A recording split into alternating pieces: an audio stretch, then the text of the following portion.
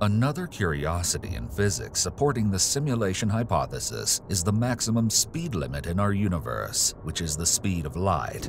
In a virtual reality, this limit would correspond to the speed limit of the processor, or the processing power limit.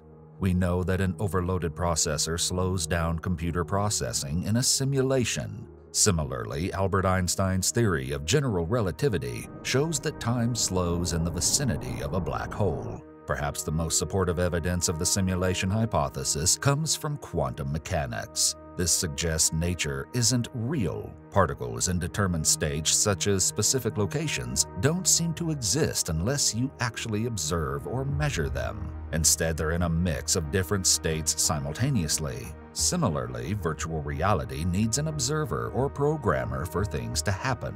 Quantum entanglement also allows two particles to be spookily connected, so that if you manipulate one, you automatically and immediately also manipulate the other, no matter how far apart they are, with the effect seemingly faster than the speed of light, which should be impossible. This could, however, also be explained by the fact that within a virtual reality code, all locations, points, should be roughly equally far from a central processor. So while we may think two particles are millions of light years apart, they wouldn't be if they were created in a simulation. Assuming that the universe is a simulation, what sort of experiments could we deploy from within the simulation to prove this? It is reasonable to assume that a simulated universe would contain a lot of information bits everywhere around us. These information bits represent the code itself. Hence, detecting these information bits will prove the simulation hypothesis. The recently proposed mass-energy information (MEI) equivalence principle, suggesting mass can be expressed as energy or information, or vice versa, states that information bits must have a small mass. This gives us something to search for. Physicist Melvin M. Vopson from the University of Portsmouth, also the author of this story, has postulated that information is in fact a fifth form of matter in the universe. He's even calculated the expected information content per elementary particle. These studies led to the publication in 2022 of an experimental protocol to test these predictions.